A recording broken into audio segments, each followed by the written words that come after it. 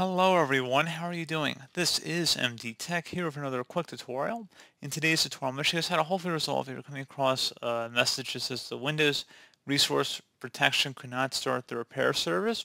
So if you were trying to run the system file checker utility scan and you're coming across this message, in today's tutorial I'm going to show you guys how to hopefully resolve it without too much of a hassle, and we're going to go ahead and jump right into it.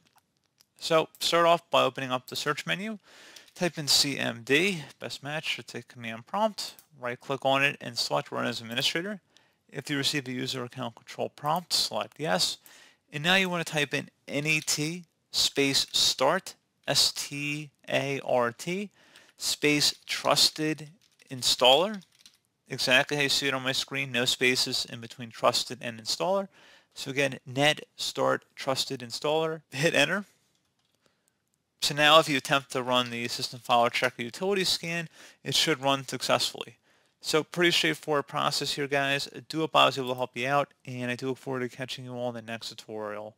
Goodbye.